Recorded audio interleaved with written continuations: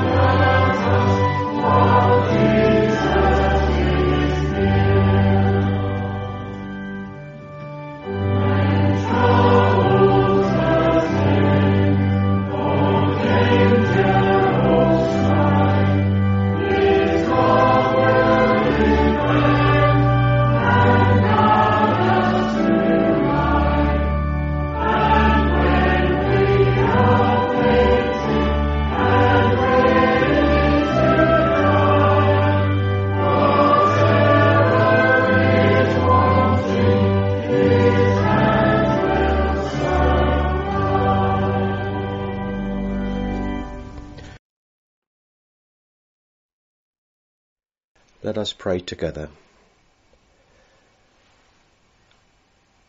Our gracious God, our Heavenly Father, we humble ourselves before you this evening. We are seeking your blessing upon us in the name of your only beloved Son, the Lord and Saviour, Jesus Christ. Who is a pardoning God like thee, or who has grace so rich, so free? We rejoice in the Lord this evening, knowing that in him there is hope. In him there is forgiveness, full and free. In him there is a glorious inheritance that awaits your people. We ask this evening that you would cleanse us afresh and grant to us hearts which desire to worship you, the living God, hearts which yearn to know God, to commune with God in the holy place. Sadly, O Lord, we have to confess Our Christian lives are sometimes like coming out of a huge supermarket with just a packet of Polos, when there is so much available for us from the throne of grace, from the goodness of God. Forgive us, O Lord, when we content ourselves with so little spiritually, when there is an infinite storehouse of spiritual riches to gain through prayer. We thank you, our Heavenly Father, for your abundant goodness toward us as the God of all grace. We have experienced your saving grace, your securing grace, your sustaining grace, and we most certainly need daily grace to walk as a true Christian. Help us to mortify the flesh, to put off the old and put on the new in our Christian walk, and be living more according to the new man of grace. And our Heavenly Father, as we live in these difficult times, may we be given wisdom and strength to respond and to live wisely as people of knowledge and understanding. Help us as a church to be a witness as your people in our community, and may the ministry of the website be truly blessed and practical support given, be a means of blessing to others. May many turn to the living God in these days and cry out in repentance and come by faith to your provision in the Lord and Saviour Jesus Christ. And as we consider the abundant mercies of God this evening, may our hearts be encouraged and fed spiritually, and may grace reign in our hearts rather than self. May the truths of your word make a true impact upon our lives for good, in salvation and sanctification, and may your name be magnified in our hearts. We ask these mercies in the name of our Lord Jesus Christ. Amen. We turn to our second hymn, number 417. I know that my Redeemer lives, what joy the blessed assurance gives. He lives, who once was dead. He lives, my everlasting head. 417.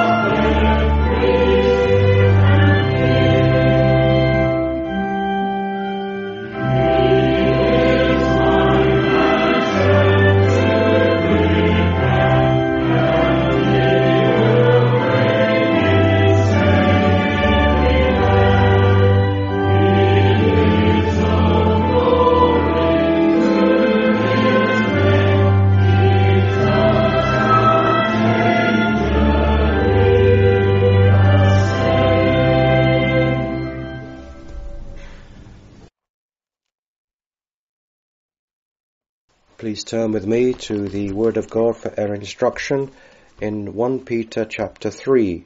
1 Peter chapter 3. We're going to be reading through this letter we have read in previous Lord's Day evenings, chapter 1 and chapter 2. And this evening we're going to read chapter 3.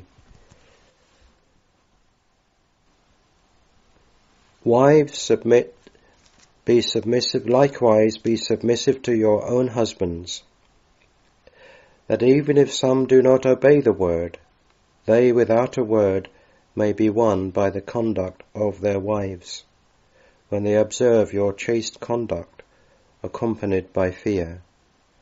And do not let your adornment be merely outward, arranging the hair, wearing gold, or putting on fine apparel, and rather let it be the hidden person of the heart, with the incorruptible beauty of a gentle and quiet spirit, which is very precious in the sight of God.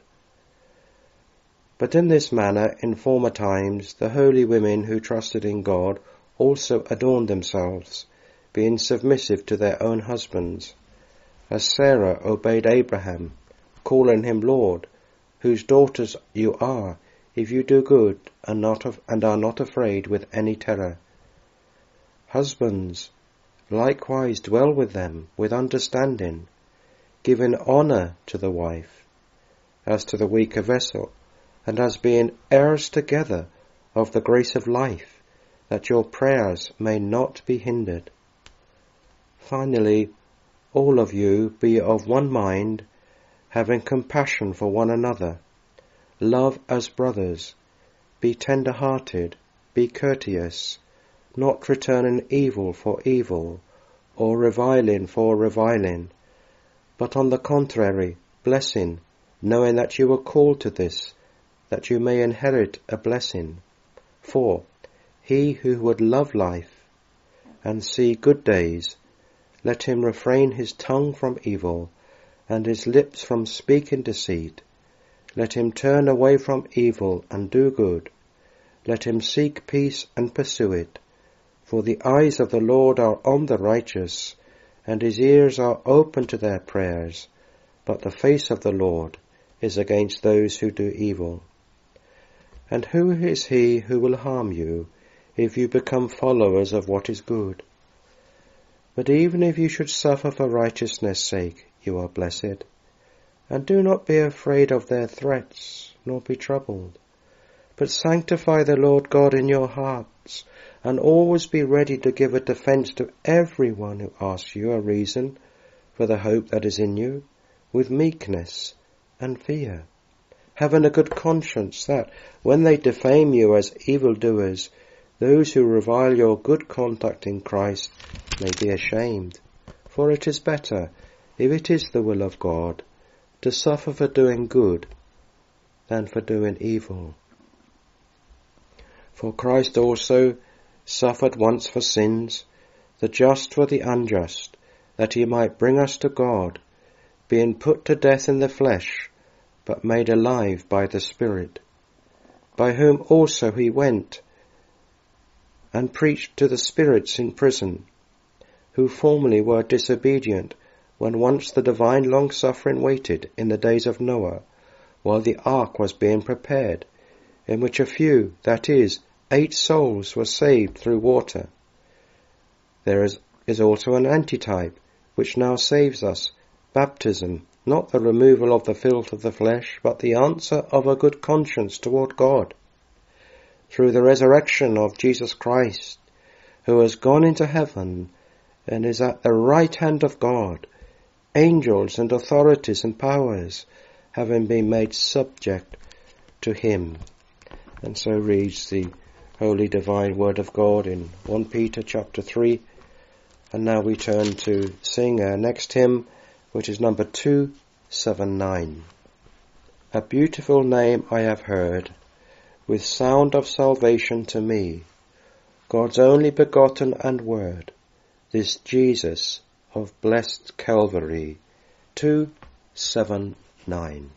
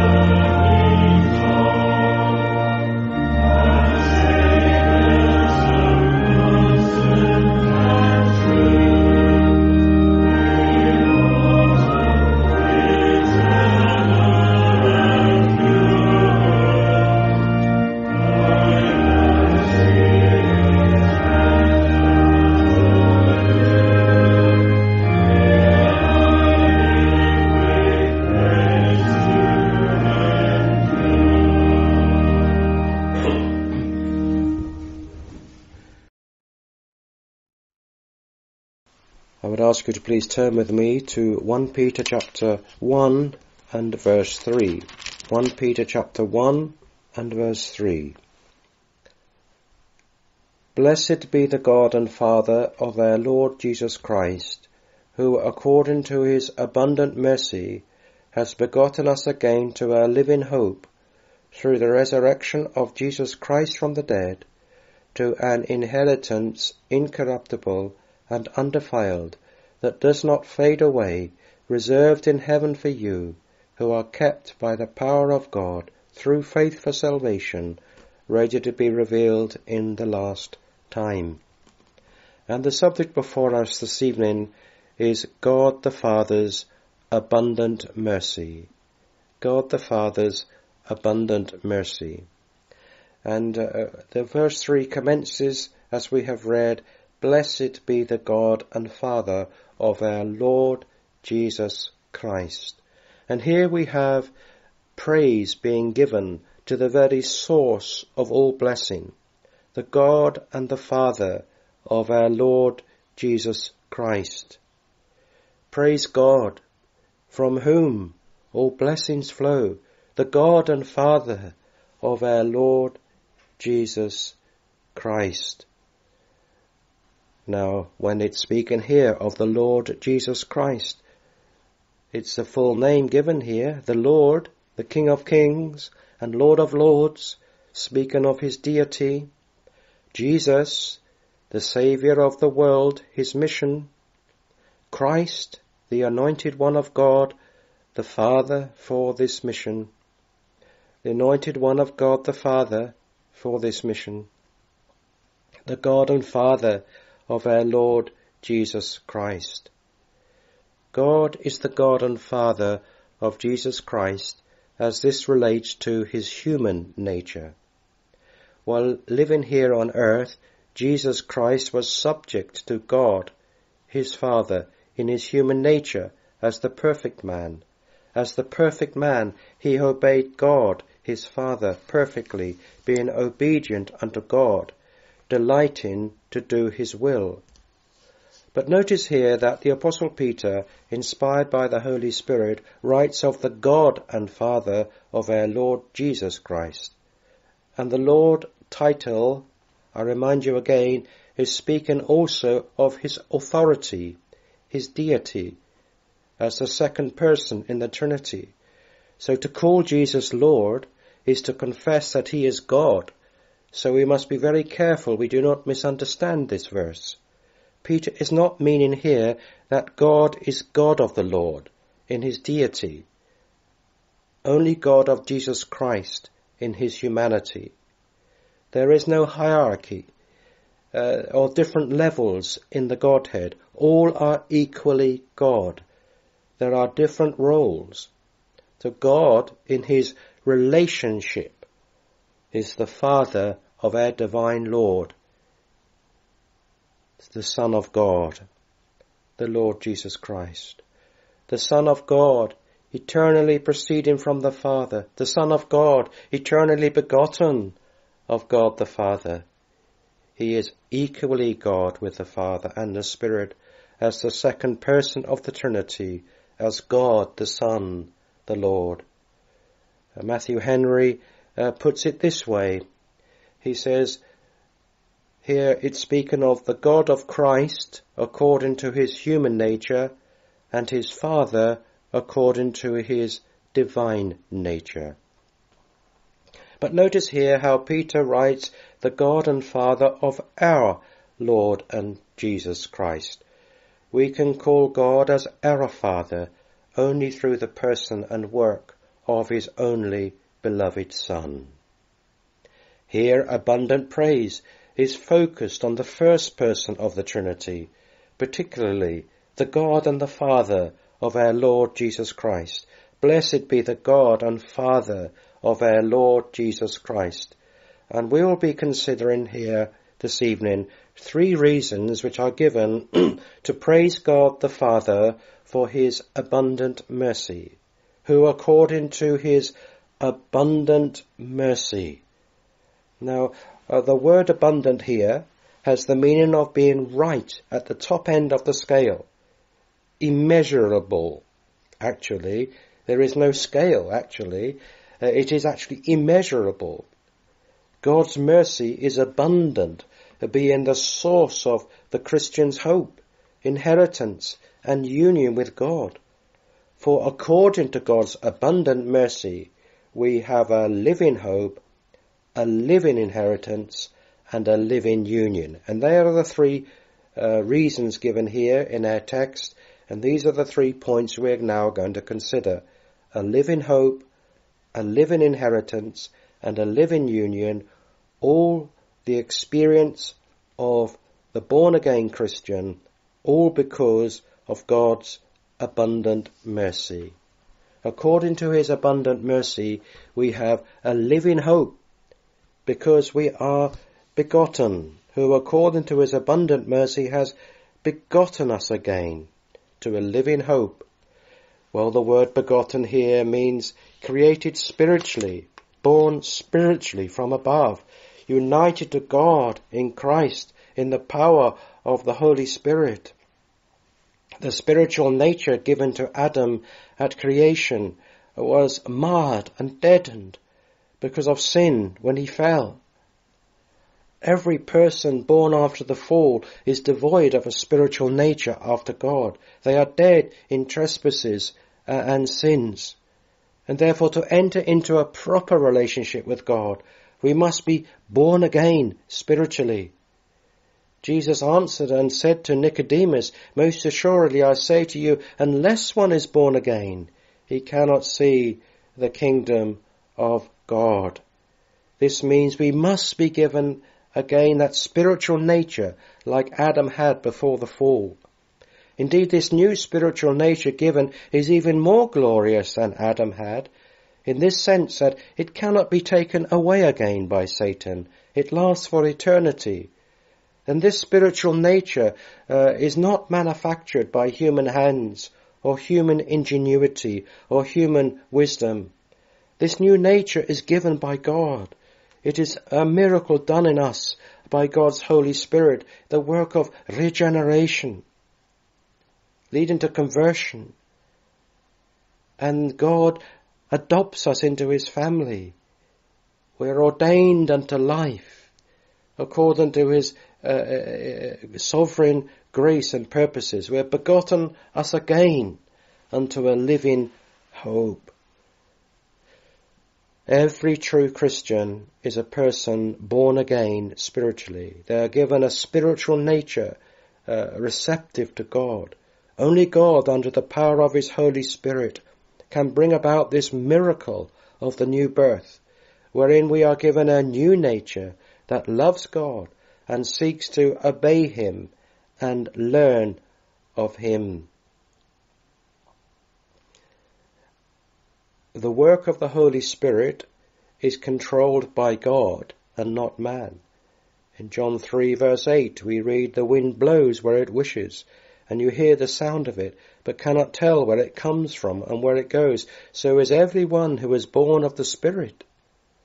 It is a sovereign work of God. But how is it evidenced?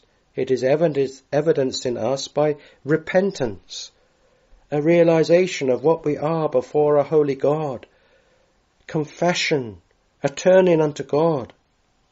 Our pride is smitten, and man finally sees through God's illuminating grace that he is totally devoid of any spiritual good. He is dead in trespasses and sins.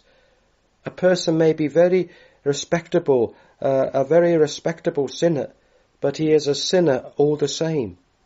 This is a humbling discovery which smites our pride to the forehead. Repentance, the only God-ordained way forward. Under this realization. And then it is evidenced by faith, trusting only in the finished work of Christ for our salvation. Whoever believes that Jesus is the Christ is born of God. And so repentance and faith are evidences of the sovereign grace of God working in your life. In Romans 10:9, if you confess with your mouth the Lord Jesus and believe in your heart that God has raised him from the dead, you will be saved. And then another evidence of the work of the Holy Spirit, having been begotten again unto a living hope, is your relationship to the Word of God. You have been touched by the Word of God, and you submit to the authority of the Word of God, having been born again, Peter said later in this chapter, not of corruptible seed, but of incorruptible, through the Word of God, which lives and abides for ever. Submitting to the authority of God's Word. As you open God's Word, the question is, what is the Lord saying to me in His Word today? And then another evidence of being begotten again to a living hope is prayer. You remember how when the Apostle Paul was converted, when he was named Saul, and he was a rebel and an angry man, and Ananias was told to speak to Paul, and he was frightened. But behold, he's praying. This was the evidence. Their personal communion with God. We value prayer. And then desire. A desire to know the work and fruit of the Holy Spirit in your life. These pure desires, these spiritual desires, these longings after God and His Word, and fellowship with the Lord's people, and fellowship with the Father through the Son, and longing for the work of the Holy Spirit within. All these are evidences. Repentance, faith, the Word of God, prayer, a desire. And then lifestyle is another evidence. To live a God-honouring life. We do not try to live holy lives to be saved. We seek to live holy lives because we are saved by faith in Christ. It is a fruit of faith. For whoever is born of God overcomes the world. And this is the victory that has overcome the world, our faith. But then secondly, according to His abundant mercy, we have a living hope. Living hope. Through the resurrection of Jesus Christ from the dead. So, according to His abundant mercy, has begotten us again to a living hope through the resurrection from the dead. The living hope spoken of here is something absolutely certain, a better hope than any other. Its confirmation is in the resurrection of Christ from the dead. Christ's resurrection is the seal of eternal life. It is the evidence that there is such a thing as eternal life. This hope is an anchor to the Christian faith. And we read in Hebrews 6:19, this hope we have as an anchor of the soul, both sure and steadfast, and which enters the presence behind the veil. The hope is the anchor to the Christian faith. It is immovable, it's certain.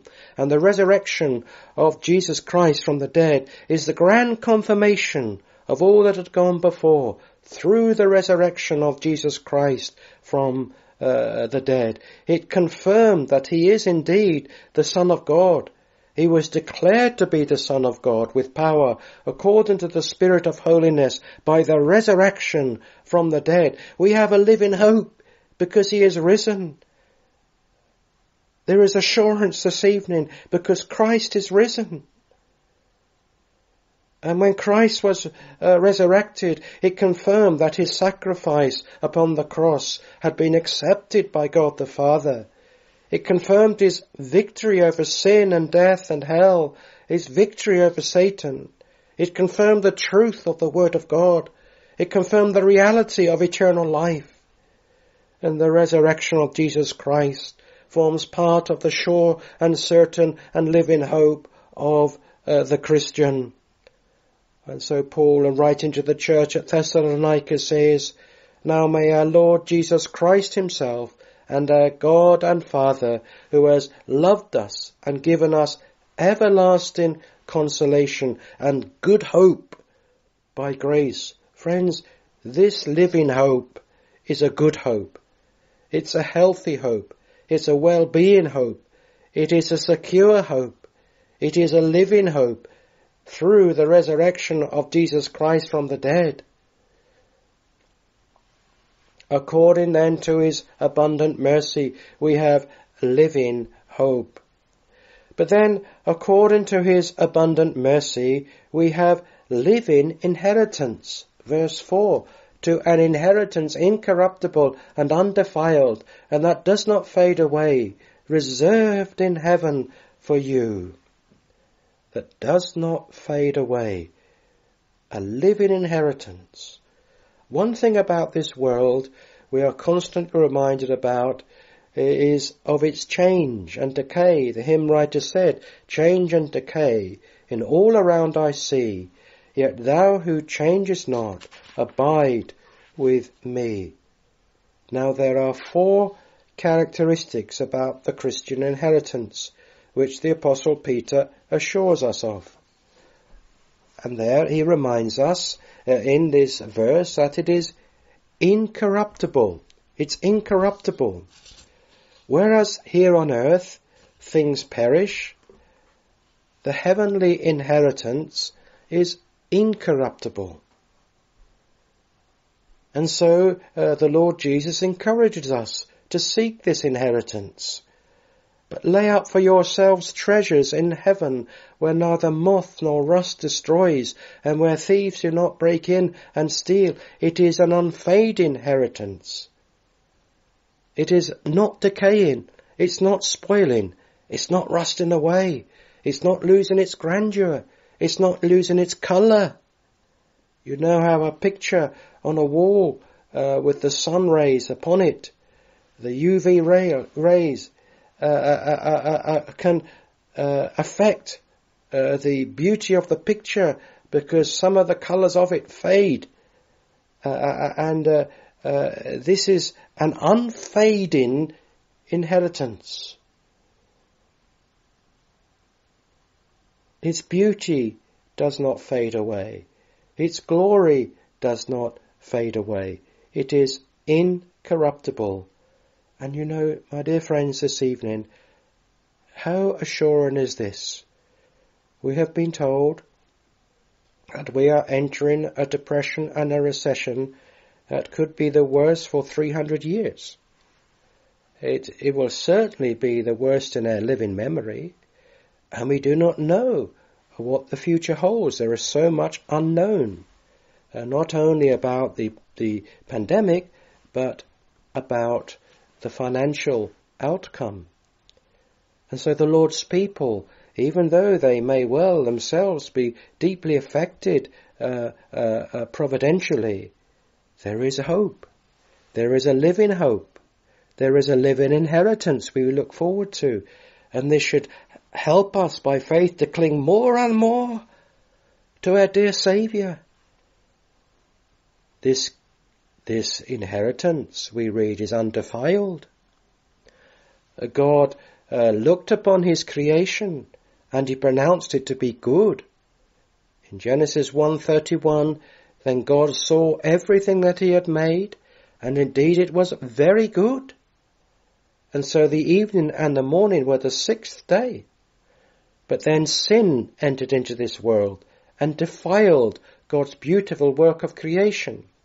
We know now there is much in this world with pollution which defiles God's beautiful work of creation. And in these more recent weeks, pictures are being shown of what happens when the millions of vehicles are taken off the road, and some of the pollution that is pumped into the air is no longer, and all the aircraft, thousands of them in the air at the same time, and now the stars can be seen beautifully, and we live in a world which is corrupted, but heaven is incorruptible. It is not possible that it could ever be defiled by sin or defilement. Reading this week of some Christians who are serving the Lord in the Niger Delta region. Sadly, one of those dear brothers was murdered. But they were writing in the introduction part of the creative beauty of that area they worked in. But some parts of it were now totally devastated and polluted by the oil wells. Defiled. But this heavenly inheritance is incorruptible, it is undefiled, it is ever living, does not fade away. Our ambitions fade away at times. Holidays are fading away at this year. Financial security is certainly fading away. Precious moments fade away. Our lives are fading away. But the certainty and eternity of our heavenly home remains. It does not fade away. And it is personally reserved. The Apostle Peter assures us that every Christian believer has a place reserved in heaven. An entry into the fullness of salvation in heaven is already assured. Reserved in heaven for you. There is a booking, we might say, a reservation, and there will be no mistake, no double bookings. Each one of God's people has a personal reservation. It is not a reservation made by man, but a reservation made by God. And therefore we can be assured of it. It means an inheritance kept, laid up, guarded, preserved, eternally secure for you. And then a living union, kept, who are kept by the power of God through faith for salvation, ready to be revealed in the last time. Now we can never make our own way to heaven without being kept by the power of God. Shielded by God's power, safe and secure in God's garrison of grace and power. When we are converted, we enter into a living union with God. It is a partnership of God's power in harmony with our God-given faith that we are to exercise. This is the essence of the union. And because of this, the Apostle Peter is assuring us of two things. The future is guarded by God, and the present is guarded by God. The word kept here is in the continuing sense. God will guard your hearts continually. We are kept by the power of God continually. Our final deliverance of salvation from the power and presence of sin is through the guarding power of God.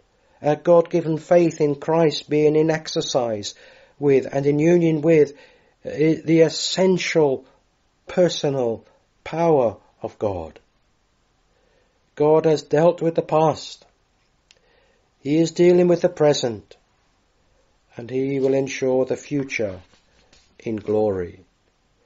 The abundant mercy of our God and Father, Jesus Christ, begotten us again to a living hope in Christ,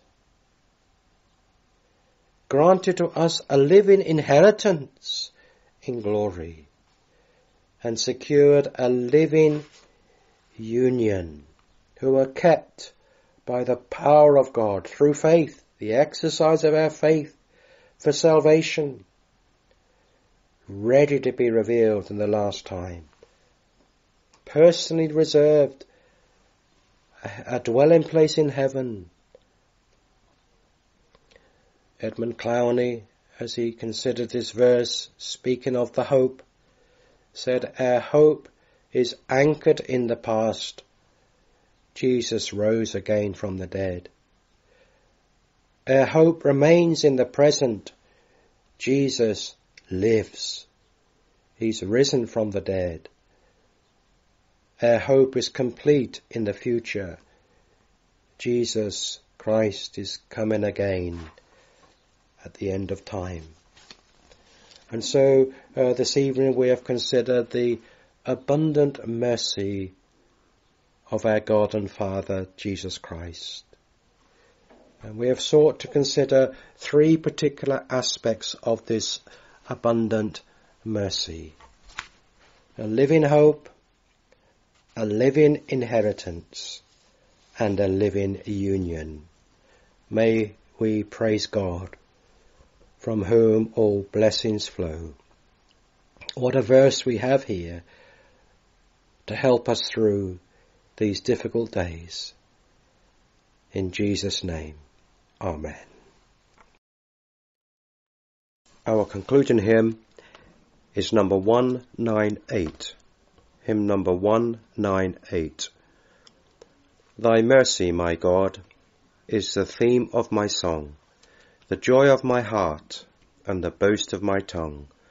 Thy free grace alone, from the first to the last, hath won my affection and bound my soul fast. 198.